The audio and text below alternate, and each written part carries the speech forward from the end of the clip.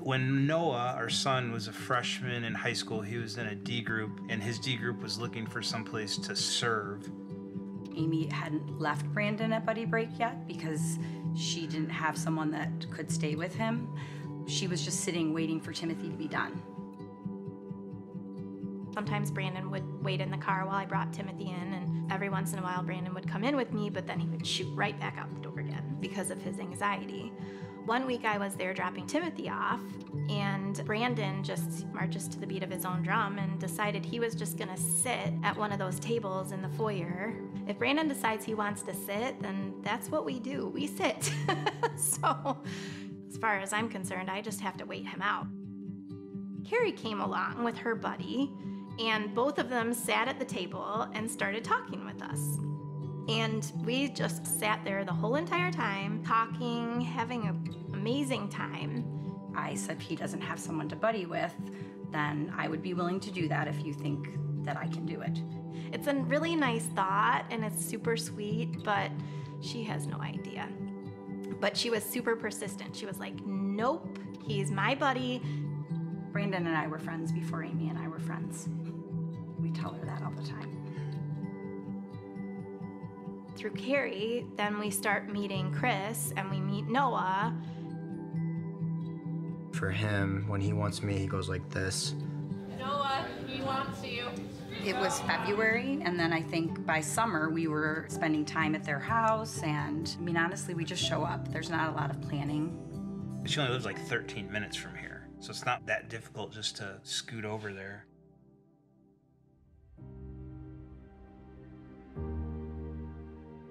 I graduated, went to a little bit of college, and I started getting into harder drugs. I've been to 4 or 5 treatment centers, and I spent 4 months in the Salvation Army. Even through that, though, Brandon was there, Amy was there. Amy and Brandon came in and visited me. Even though he can't talk, he can't write, I used to get calls from Amy, and he would just scream and make noises, but you know, I could just hear the joy in his voice, just hearing my voice. He helped me get through a lot of that. Amy helped me get through a lot of that. Just to watch him struggle and try to fight against everything that he's had to go through has been hard to watch, and I don't think I've prayed more for any one person ever. Just that Noah would see his value and that he would be able to see himself the way that the Lord sees him. Hopefully he saw that through each one of us, through me, through Brandon, Megan, Timothy, that he saw Christ's love shining through for him too. In the hardest times, we had to tell Noah that there was something for him to live for. And what we told him that he had to live for was Brandon and Kids from Masterpiece Ministry, because that's what his gift is. Brandon needs Noah. Noah is one of the guys that can show up in difficult circumstances, get Brandon to do what Brandon needs to do. I enjoy every second I spend at that church with kids with disabilities, and I was thinking one night, like, what's my purpose? Like, why am I even staying clean and sober right now? You know, like, what am I doing to really benefit anyone? And the first thing that came to my head was the Clark boys and, like, the impact I've had on them and the impact they've had on me. My kids who are nonverbal, they're not able to read, they're never going to be able to pick up the Bible and understand all the concepts that are in there. But what they do understand, what they can read, what they can see, what they can feel, is the love of Christ shining through each one of the Duffys. It's not something that I went to school for. It's not something that I have experience in. God just equips you where he wants you to be. It didn't turn out to be just us serving them. I think we are all way better for knowing the Clarks. He served at Johnny and Friends. I do a program at my school now with special needs. Bethany volunteers at her high school with students with special needs. Noah works for Fox Valley Rec. And that's all because we met Brandon. Working with Brandon teaches you to be patient. I think we are all more patient and loving with everybody.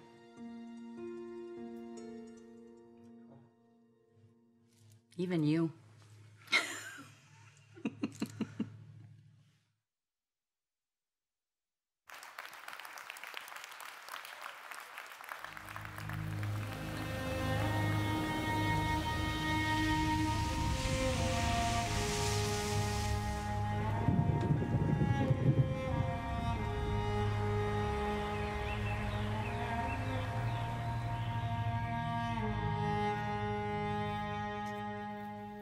That's not the first time I watch that video, but it gets me emotional every time. That's a sacred thing, church, to see that story of what God is doing in people's lives. So would you just pray with me before we go in the sermon this morning, just so we can thank God for the amazing opportunities that we all get as a church to be a part of his kingdom. Would you pray with me real quick?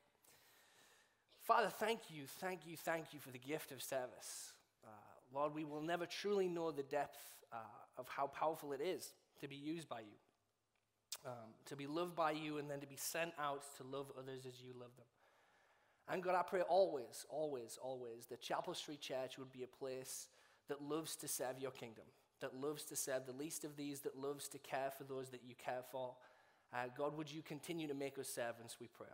And Lord, as we come to your word, would you speak with us this morning? We need your voice more than any other voice. So Lord, we pray as we read now the songs of the soul, God, that you would be with us in this place. We pray in Jesus' name. Amen. Well, a couple of weeks ago, I got to visit my family in England. It's a rare occasion these days, but I love getting to go back because I get to see some of my favorite people in the world, get to see my family. And here's a picture of me with my nephews and my kids here. I love getting to see these people, my favorite people in the world. Two of them, who are my very favorites, are my nephews, Timothy and Ezekiel. Timothy is the guy standing right next to me with his arm around me. And then Ezekiel is the guy with the squinty eyes right next to me. But I love them for a lot of reasons. You love your nephews for a lot of reasons. But there's one of my favorite stories in the world is about my nephews. And it was around the time of my wedding. Then they were very, very young. I got another picture of them here from the wedding. So they're a lot smaller, a lot more bald, just like me, which is good. Around the time of my wedding, there's a lot of crazy stuff going on. My family was gracious enough to be able to come out and spend the time with us for a week ahead of time. And my wife, her family set up my family with a place to stay in the basement of their house. And down in that basement was an antique pinball machine. And so my nephews were fascinated by this. They were just starting to walk, and they were just learning to talk. They had never really talked before, but they were really excited about this pinball machine. Now, pinball machines are not really ideal for a 1.5-year-old to be messing with, but they would go over and they would play with it all the time. And there was one such occasion that Ezekiel managed to get over there, and on the front of pinball machines, they've got where you put the money in. And he managed to pull open that panel and was kind of messing with all kind of wires in there. Now, I don't want to have to replace a pinball machine. My sister doesn't want to have to replace a pinball machine. So we quickly went over there, and my sister, trying to be a good mom to teach her son not to do these things, she said, "Ezekiel, did you do this? Did you pull this off?" And remember, he doesn't really talk yet, but he decides for the very first time in his life to string a sentence together. And he says, "No, Timothy did it." And he points across the room at poor, innocent Timothy, who was just sat playing the other side of the room. And why did my nephew decide to put his first sentence together as a lie? Because confession is really, really hard. That's why, because confession is really hard. And as much as we'd like to think that we grow out of that, and when we become adults, we can handle all of our confession really well, the truth is, confession is always hard. It's always hard for us, for a lot of reasons that we're going to talk about this morning. But we are going to look at a song of confession in the Psalms this morning. We're going to look at the journey of one man's traveling through confession and through his sin and what he finds out about the Lord through it. We're going to look at a song written by King David. Now, if you know anything at all about King David, you know he's a man whose life was littered with moments that required some confession. He did a lot of amazing things. He's the guy that took down Goliath. He is one of the greatest kings, if not the greatest king of Israel's history. But he is also a man with a lot of flaws. A lot of sin in his life, a lot of broken moments. And we don't know exactly which moment led to the psalm that we're going to read this morning, but we know that it was a moment of brokenness. We know that at a moment in King David's life, he chose to make a mistake. He chose to sin, and out of that, he goes on this journey of confession. So I want to read through this psalm together this morning, because I think in this psalm, in this song of confession, we get a picture of confession that's very different than the ones that we usually have in our mind. The way he talks about it, the way he experiences it is very different than the way a lot of us experience confession. So let's read this together. This is Psalm 32, and this is what it says. "Blessed is the one whose transgression is forgiven, whose sin is covered. Blessed is the man against whom the Lord counts no iniquity, and in whose spirit there is no deceit. For when I kept silent, my bones wasted away through my groaning all day long. For day and night your hand was heavy upon me. My strength was dried up as by the heat of summer. I acknowledged my sin to you, and I did not cover my iniquity, and I said, I will confess my transgressions to the Lord, and you forgave the iniquity of my sin. Therefore, let everyone who is godly offer prayer to you at a time when you may be found. Surely in the rush of great waters they shall not reach him. You are a hiding place for me. You preserve me from trouble. You surround me with shouts of deliverance. I will instruct you and teach you in the way you should go. I will counsel you with my eye upon you. Be not like a horse or a mule without understanding, which must be curbed with bit and bridle, or it will not stay near you. Many are the sorrows of the wicked, but steadfast love surrounds the one who trusts in the Lord. Be glad in the Lord and rejoice, O righteous, and shout for joy, all you upright in heart. Now, most of us don't particularly enjoy the moments where we need to confess sin. Yet here in this psalm, we are receiving a song from David in which he's talking about things like rejoicing. He's talking about shouts of deliverance. He's talking about dancing and singing and shouting. And I think that that's pretty counterintuitive, right? Maybe you are much more holy and righteous people than me, but I have never really shouted and danced when I needed to confess some sin. Usually I head the other direction. But I think it's because we forget, or at least we don't see something that David sees about God. There's something very specific that he understands about God's goodness towards him, and it's this. It's that blessed are the forgiven and the covered. Blessed are the forgiven and the covered. That's what we're told in the opening verses. In verses 1 and 2, blessed is the one whose transgression is forgiven, whose sin is covered. Blessed is the man against whom the Lord counts no iniquity. I know that we would read that and we say, well, of course, it's kind of self-evident. If you are forgiven, that's a good thing. We would say that. But do we experience it regularly? Talking about being blessed for being forgiven, is that something that we tend to kind of intellectually agree with? Yeah, of course, I agree it's a blessed thing to be forgiven. Or is it something more than that? Is it something that travels from our head to our heart, something that we can experience, that we can know truly, I'm blessed because I'm forgiven? Again, for me, there's a lot of times I don't feel that. And it's because there's something that I forget about God. There is a way that I'm seeing God that's off. And so I think today, through this psalm, we're going to see something different. We're going to see something that Proverbs tells us about. This is what Proverbs says in 28:13. Whoever conceals his transgressions will not prosper, but he who confesses and forsakes them will obtain mercy. See, Psalm 32 is going to unpack for us a journey of confession and the joy of confession. This experience of forgiveness that it leads us to that is better than most else we could ever experience in life. Something that God longs for us to know and experience in our hearts. So this morning we're going to consider this psalm. We are going to reflect on this psalm, and we're going to look at three things within it. The consequences of unconfessed sin, the pathway of true confession, and then the joy of true confession. So let's talk first about the part that we don't really want to talk about, the consequences of unconfessed sin. Now, you can probably guess from my comic book stories and my superhero movie stories, I am not the most athletic of the Chapel Street staff. I wasn't a football player at Wheaton when I was in college. I wasn't a basketball star like Brian Coffey. I didn't do any of those things. In fact, the one time in my life when I decided to get athletic, I played on a soccer team in England. I didn't know the rules, and I scored an own goal. It was really embarrassing for me, and I'm still, as a 32-year-old man, trying to recover from the horror of that. Because British people are supposed to know how to play soccer, if nothing else. So I have to try and find ways here at Chapel Street to show off my physical skill in other ways. And one of the ways I like to try and do that is I'd like to try and help out our tech director whenever he's got anything heavy that he needs to carry around. So Eric Robertson has learned to come in and check with Andrew just for his own ego and say, hey, I've got something heavy. Do you need to feel like more of a man today? And so he came into my office this week, and he had a TV that he needed to set up. He said, Andrew, do you want to come and help me with this TV? And I said, I've got it. I'm with you. So we come out, we see this TV, and it's quite a large TV, but thankfully it had some handles on because the TVs are not always easy to carry. And we pulled it up, and I was quite surprised by how easy it was, actually. I mean, it wasn't light, but it wasn't awful. And so he says, "You good?" And I said, "Hey, what do I look like? I'm not Jeff Frazier. I can carry a TV." So we head inside, and the further we go, the longer I carry it, the heavier it starts to get. And my hands start to tremble a little bit. He says, "You good?" I'm like, "I'm good. I'm good."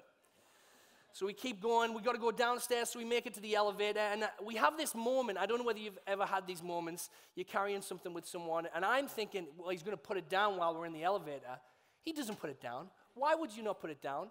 So but if he's not going to put it down, I can't put it down, because then I'm going to look like the weakling, and the whole thing is about making me look like I'm strong. So I hold on to it. My hands are trembling more and more. We managed to get downstairs to the room we're going. And when I put that TV down, I can feel every muscle in my back, and I can't feel my fingertips because they've got the circulation cut off. It was horrible. And that was the day I realized it's okay not to be athletic. It's okay not to be physical. I can be the comic book nerd. That's okay. But here's something else that I realized, is when you carry something for a very, very long time, it can start to have all kinds of effects on you. And sin is no different. Actually, sin can have very physical effects on us when we carry it for a very long time, when we hold it up inside. David gives us this really vivid diagnosis of what happens when we have unconfessed sin in our life. This is what he says. He says, "When I kept silence, my bones wasted away through my groaning all day long. For day and night your hand was heavy upon me. My strength was dried up as by the heat of summer." What a graphic depiction. It's kind of scary to read that, to see what happens when we have unconfessed sin in our life. But as dark and as fearful as what that describes is, I think that this is a moment of Scripture's kindness to us. David is being kind to us by telling us the truth of what sin can do in our lives, what unconfessed sin can do to our hearts, our minds, and even our bodies. His depiction is really physical, isn't it? Bones wasting and groaning. I want to be careful not to make the mistake when we read this to think that what David's telling us is that unconfessed sin is always going to make us sick. And that therefore, anytime you're sick in your life, it's because you haven't confessed enough sin. That's not what David's saying. But what he is saying is that unconfessed sin does have the possibility of affecting us in really, really serious ways. If we were to read the research of someone called Professor Slapian and Mason from Columbia Business School, they would tell us something that I think Scripture tells us as well. See, they did a research study not too long ago, and they decided to do their research on the effect of secrets on the human body. They wanted to see what happens to human beings when we keep secrets. So they asked 1,200 different Americans online and 312 in person about the secrets that they keep in their life. This is what they found. They found that on average, every average American keeps about 13 secrets to themselves of various types and degrees. Some of these examples of the secrets that are kept include infidelity, fantasies, betrayals of trust. And about 5 of those 13 is a secret that they have never told anyone in their lives, something buried way down deep. And then they found that most people who keep a secret, even if it's relatively minor, like faking an illness to get off work or something serious like an extramarital affair, they found that there was a profound amount of effects on the body. All kinds of effects. They found that psychologically, when you keep secrets, when you bury things, that it causes you to revisit them and have a lower sense of well-being. So in this study, they found that many of the participants had at least some level of anxiety or depression in their life because there was some weight that they were carrying that they'd never told anyone in their life. There was others whose secrets were beginning to have a physical effect on them. Now, I'm not surprised at all by this study because it's just telling us something that the Bible tells us. And we know that God's word is true and kind to us, that it always tells us the truth. And it tells us through David's song that unconfessed sin harms us in all kinds of ways. But Scripture doesn't just tell us what happens when we don't confess our sin. It tells us what happens when we do. In the letter of James in the New Testament, James, one of Jesus' good friends, tells us this: therefore confess your sins to one another and pray for one another that you might be healed. The prayer of a righteous person has great power as it is working. See, if hidden sin can cause harm, then exposing sin heals us. It restores us. It sets right what's gone wrong. And I want you to listen to God's motivation in giving us confession, giving us this opportunity to confess and this gift of confession. He wants us to be healed. See, the cornerstone, the birthplace of confession, is the belief that God wants good for you. That God wants good for you. That he wants healing, that he wants restoration, that he wants freedom. God's desire for us is not that we would carry burdens and weights and revisit all these times in which we feel that we failed him and failed others. God wants to deal with that. Because God's ultimate desire for us is that we would find joy in him. That we'd find joy and freedom in him. See, some of us run 180 degrees from confession, and it's because we don't have that cornerstone. We're not starting from the place that says, I believe God wants good for me in every situation, even in my worst moments. And that's why we need to walk the pathway of true confession, so that we can learn what our God desires for us. I had another embarrassing moment this week on top of my TV incident. I was picking up my son from preschool this week, and he gets stamps on his card at school for doing various things. And when you get enough stamps on your card, you get to pick a toy from the little prize bucket. And because he's a 5-year-old boy, he decided he wanted to pick the slime. He wanted to get a little bucket of slime. So he gets this little tiny tub of blue slime. He brings it home. I'm not really thinking about it because I'm a dumb dad. And we're just driving home. We're going to have fun. You know, I'm probably just going to get on my phone and play some Castle Crashes or some dumb game for a little bit, and he can play with his slime. So we get home, and he says to me, Dad, can I play with my slime again? Because there's no real brain inside this skull. I said, yeah, knock yourself out. Have fun. Play with that slime. It's going to be good slime. So we're kind of hanging out. I'm not really paying attention. And then after about 5 minutes, I hear my son Jonathan say to me, hey, I can't really get it out, so I'm just going to put it away. And kind of a few seconds passed where I don't really think about what I just said. And then all of a sudden I said, wait, he said he can't get it out. I was like, okay, what do you mean you can't get it out? So I run over there, and on the back of his collar, he's got a whole bunch of the slime on the collar. And he had this white shirt as well. It's gone all blue. And I'm thinking, oh, we'll just put the slime on and it'll pull it off. But no, that just jams more in there. So this is not going well for me. And as I'm trying to do this, he says, no, not the shirt, the couch. And I'm like, please no. So I look down on the couch, and there's this little circle right on the couch of slime. And right as I look down at it, I'm aware that my wife is getting home in about 5 minutes. I'm like, I cannot be caught being the dumb dad. I've been the dumb dad a lot of times this week. This cannot be one of them. I'm not wrecking the couches. I'm not going to be that guy. So I decide, because I'm dumb, oh, well, if it didn't work on the collar, it'll work on the couch. So let's get the slime and start dabbing it. Makes it worse.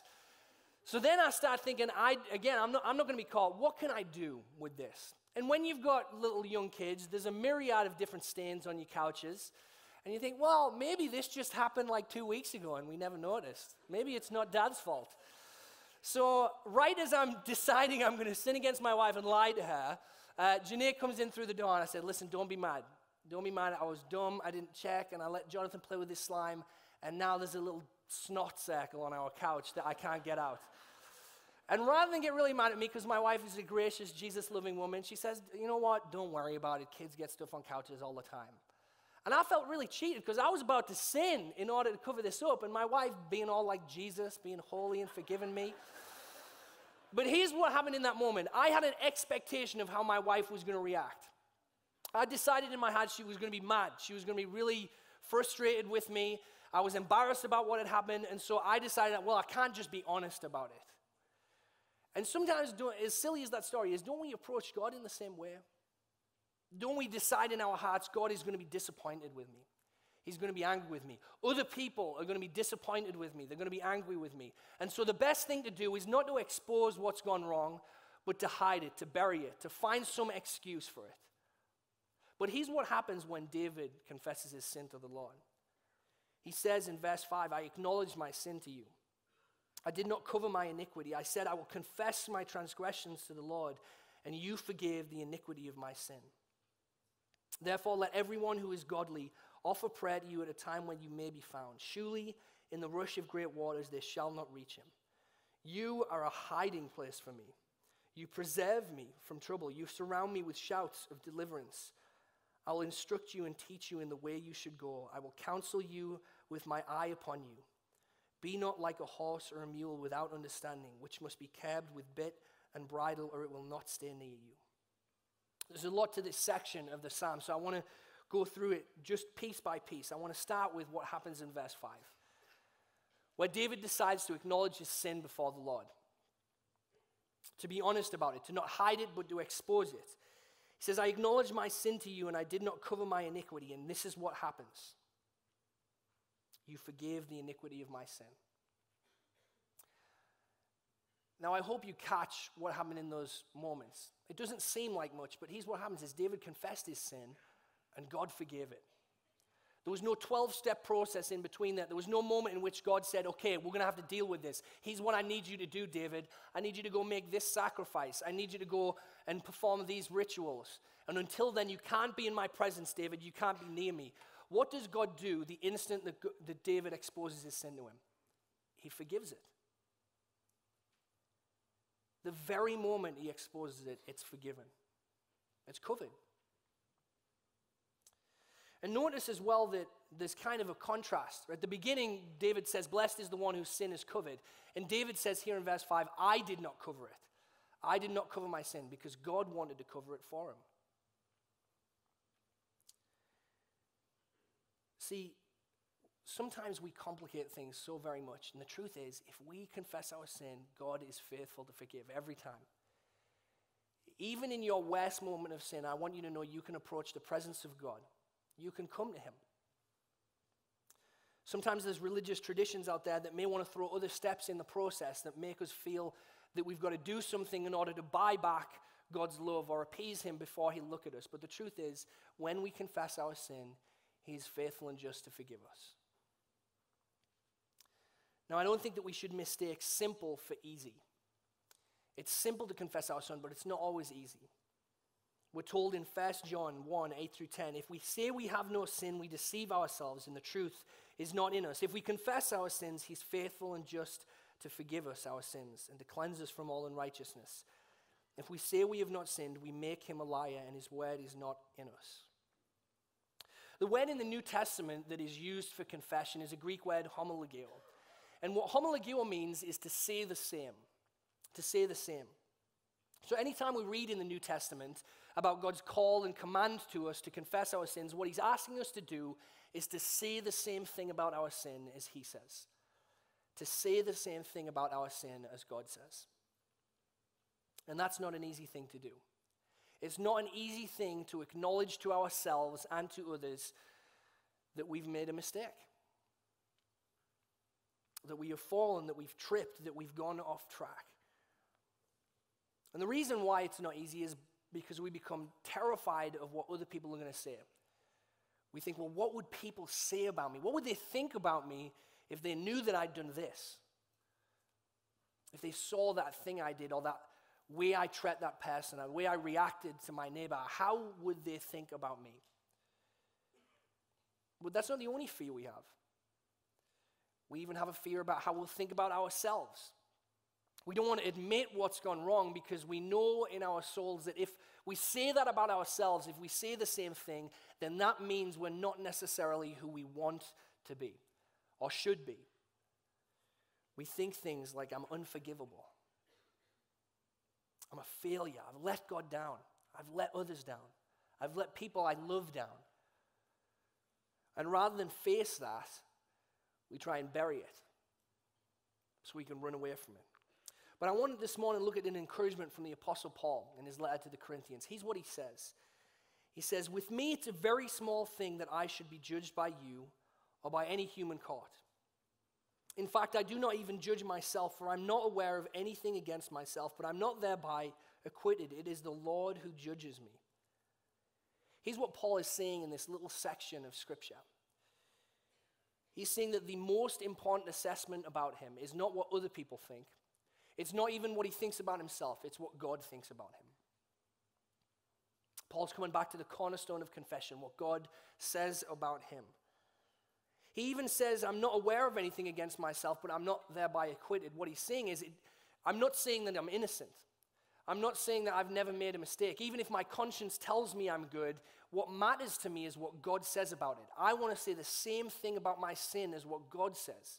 That's what matters. And what is God's assessment of us? He loves us. He cares for us. God is aware that we are sinners. It's not a surprise to him. When he looks on this room right now, he's not shocked by the things that he sees in our lives. He knew about them. And that is why he sent his son. That is why Jesus clung to a cross for us. Why he was nailed there is because God knows our problems and our mistakes and our flaws and our errors. And he said, it's not enough for me to not love you. I'm going to come and I'm going to deal with that for you. See, if that's the assessment that God has for us, if he loves us while we are still sinners, then what reason do we have to not approach him and confess our sin?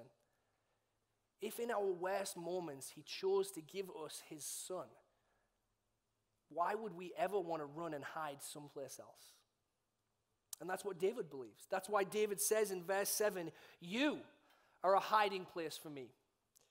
You preserve me from trouble. You surround me with shouts of deliverance. You. See, this sense that we have in ourselves to cover our sin, to get rid of our sin, is not wrong. The problem is where we run to hide it.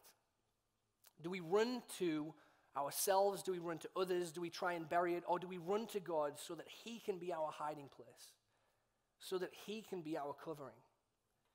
If you remember at the very start of God's story, Adam and Eve in the garden, they sin.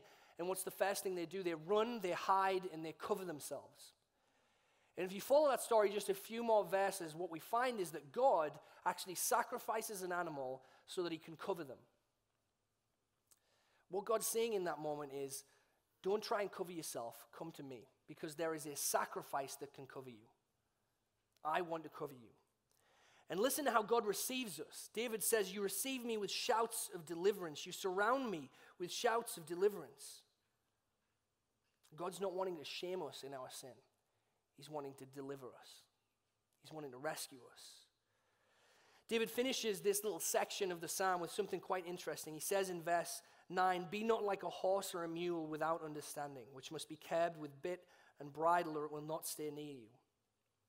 David's point to us here, he's actually changed the voice of the psalm. Initially, he's talking about his reactions, but all of a sudden he changes to God's voice, and he gives us this instruction, be not like a horse or a mule without understanding. David's point to us is that when we don't confess our sin, it's akin to an animal that has to be led. It has to have a bit in its mouth, otherwise it's going to wander off into danger. You see, when we don't confess our sin, we are wandering from the presence of the one who loves us and can care for us and can cover us. We're wandering into danger. And what David is saying is, don't be like that. Don't have to be forced back onto the path of safety, back into the presence of the one who is your safety. Come, look at who he is, and stay near him. I think there's three things that we can do to walk this path of true confession and to stay near the one who is our safety. First, we need to confess consistently. We need to confess consistently. We need to normalize what it means to bring our sins to light. It needs to be a regular rhythm in our life. We don't need to just wait for the huge moments when things go completely off track. We need to, every morning, come into God's presence and be honest and say the same thing about ourselves. We are sinners in need of your grace. We need to confess clearly. We need to confess consistently, but we also need to confess clearly. I've had a habit in my life at times of doing what I call Picasso confession. If you've ever seen a picture by Picasso, you're like, I don't really know what this is. Well, sometimes I confess and I'm so unclear about what it is to God and to others that we don't really know what it is Andrew's done that needs to be dealt with, that needs to be forgiven. God wants me to be clear with him so that he can cover all of it. so that I can say the same thing. Not so that I can excuse it, not so that I can minimize it, not so that I can blame it on circumstances, but to come and say the same thing, to be clear about my sin. And lastly, we need to confess communally. Communally. Sometimes it's a lot easier, isn't it, to come into God's presence and confess to God, but not to look into the eye of another human being and be honest about our sin and say the same thing as God says. But actually, there's a joy in confession to others. And here's what it is. When you confess your sin to another human being, you can look into the eyes of someone and have a living picture of God's grace to you, of how someone can receive your sin and forgive you. And this, by the way, is why we as Christians should always have grace and tenderness when someone chooses to have the courage to obey God and confess to us. Because that can be a really difficult and frightening moment. There could be some hard decisions, some hard consequences. And so all the more reason why in the moment someone has the courage to obey, we should receive that with grace and tenderness, so that we can be a picture to them of the God who loves them, who covers their iniquity. Because there's a better reality to be enjoyed than the one that we paint for ourselves about confession. That's the joy of true confession. Here's how David finishes his psalm. He says, "Many are the sorrows of the wicked, but steadfast love surrounds the one who trusts in the Lord. Be glad in the Lord and rejoice, O righteous, and shout for joy, all you upright in heart." We go back to the cornerstone of confession, that God desires good for us. In case it's a surprise for anyone in this room this morning, I just want to be honest, I'm a sinner. I'm a pretty bad one. There's a lot of moments in my life that I have not loved my neighbor as myself. I have certainly not loved God as he deserves. A lot of moments that I tried to hide from God and run from God. But thankfully, by God's grace and a little bit of pushing, he put me in a community in which I learned a lot more about confession. There was a time in my life in college where some pretty serious things had happened. I got off course. And I called myself a Christian at the time as well, so what made me feel worse is that I was supposed to be a lot better than this, and I wasn't. And so I did what a lot of us do, which is, let's hide this. But God came, and through Psalms like Psalm 32, through Psalms like Psalm 51, through these songs of the soul, he reminded me that he is good, desires good for me, and wants to set me free. And so somehow, I managed to find the courage, because of God's grace, to go and tell someone. And in that moment, I found for the very first time in my life a picture of what it truly means to be forgiven. Not to just say in my mind, I've been forgiven, but in my heart, experience the love of a God who says, I see your sin and I still love you. Let me cover that for you with the blood of my Son. Church, this is what confession has been given to us for. That we might be freed from the burdens that we carry on our shoulders, that we might know the love of a God who surrounds us with shouts of deliverance, who causes us, as David tells us, to sing and shout and trust in the love of God. And this morning, that's God's charge to us through this psalm. So in a moment, I'm going to invite the band to come up after I pray, and we're going to sing together. We're going to sing together to the one who is our covering, who loves us, and remind ourselves of what this psalm sings to us this morning. Would you pray with me? Father God, we love you so very much. Forgive us for the times when we have not trusted in your love, where we have forgotten that you surround us with shouts of deliverance. Lord, come and be our covering. Come and remind us of the joy of confession, that we might be set free to know you as you are. We pray in Jesus' name.